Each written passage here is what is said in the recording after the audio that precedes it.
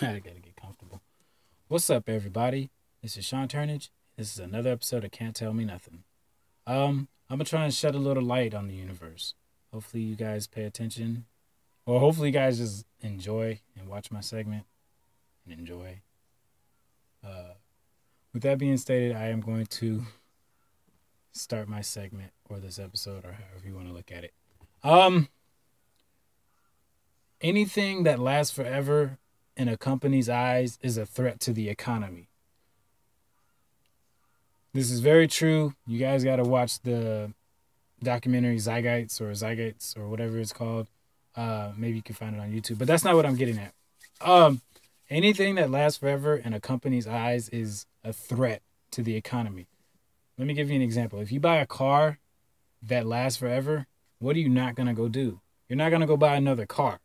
So companies make parts in the car to not last forever. So after maybe like 4 or 5 years, that part is going to break on purpose, because if a company made that part to last forever, or if they made that car to last forever, they wouldn't be making money. So they make parts. So they will intentionally make parts in cars or a product to not last forever. So what this car example is, they're going to make a car and they're going to make parts to start breaking in that car after maybe like 5, 10 years, depending on what they do. So what you got to do is you got to go buy another part for that car. You got to go eventually buy another part for this car, that part for this car. And eventually you may realize, dang, I'm spending more money than the car is worth. Or you may just go, maybe it's time for a new car. And that's what the companies want. They want you to go buy another car to put back in the system, or at least the economy, to keep the economy going. Because anything that lasts forever will not keep the economy going.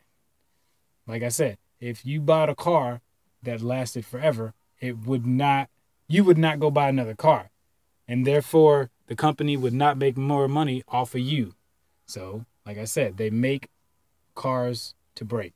And that car is just an example of what I'm getting at.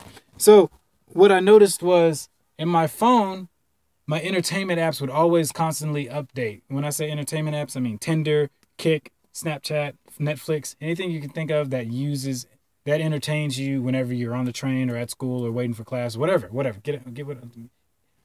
I getting at? Or just follow me. They're always constantly updating. And when they're constantly updating, they're eventually going to take up more space in your phone, causing you to have low RAM on either your disk or your phone. That's fine.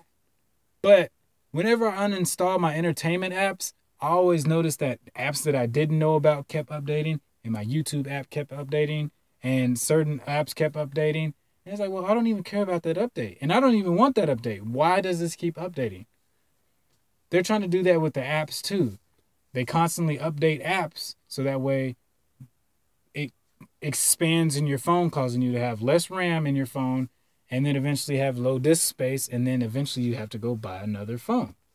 I think that they do that with apps. I really do, because my YouTube always was updating, and apps that I didn't know about kept updating, and eventually I would have low RAM, which caused me to have low disk space. And if I have low disk space, I can't install my entertainment apps. So I think even they do that with software for phones. They make the apps to have to constantly update to eventually cause you to have low RAM, which low RAM causes you low disk space. Low disk space eventually means you're going to have to buy another phone with more megabytes or more gigabytes, or you know what I'm saying? So this is my app conspiracy theory. Maybe nobody bothered to look at it from the app perspective. Maybe just, products that you can see, or, like cars or something. But this is just the app perspective of planned obsolescence. So this is going to be my app conspiracy theory episode, or the app conspiracy theory episode. So with that being stated, I'm Sean Turnage, and this is another episode of Can't Tell Me Nothing. Shedding a little light, and I'm signing out.